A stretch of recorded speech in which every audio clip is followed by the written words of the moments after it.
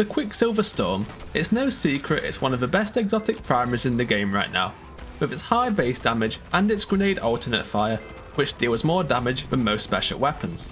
But what if I told you there's an easy way to increase its base damage, even up to 50% more in the right circumstances? And all you really have to do is just pull a new one from collections. But why is this a thing? Well, I imagine most people would have equipped their Quicksilver Storm with its catalyst, changing over its damage type from Kinetic to Strand. But kinetic weapons have an inbuilt effect of dealing 10% more damage to non-shielded enemies. This bumps up Quicksilver's bullet damage across the board against miners, mages and bosses. The grenade damage will remain the same though, but there is a way to also increase this for only the kinetic version, which I will go into later. There's even more interactions which change though depending on the weapon damage type. The main one I want to bring to attention is the active surges found in endgame content. These bring up damage of weapons which match them by 25%, but kinetics do work a little differently.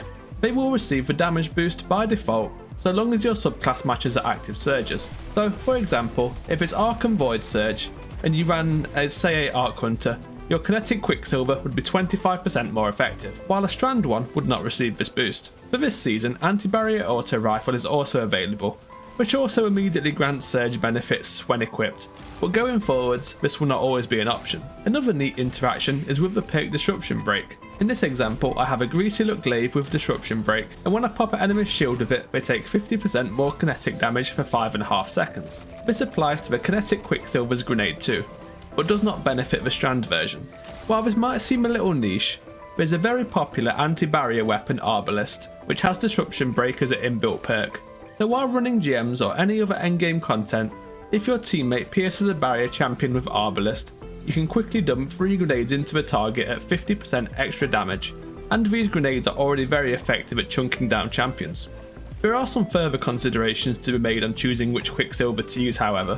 The kinetic one will obviously benefit from kinetic armor mods and surge mods rather than Strand. So if you're doubling down on Strand weapons, it might be worth taking the Strand version of Quicksilver anyway, as the mod benefits will cover the damage deficit.